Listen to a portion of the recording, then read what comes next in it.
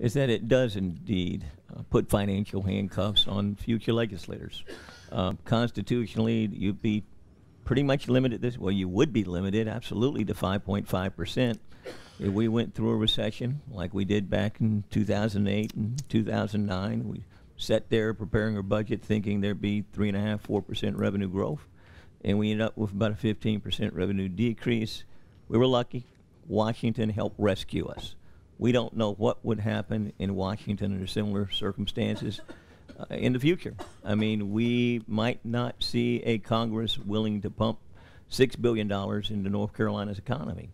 We don't know what we would have to backfill that hole before we utilized sales tax as well as increasing surcharge on the income tax. No. And that in combination was a wise decision.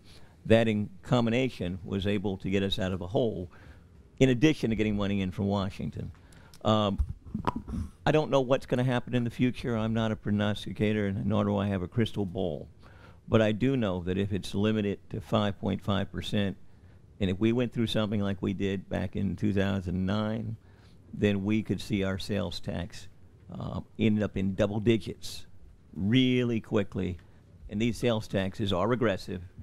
Low and moderate income people pay them disproportionately, whereas a progressive income tax, basically high income earners are going to be a higher percentage of their income. So it's due to that factor, I cannot support it, and Senator Tucker knows of my concerns.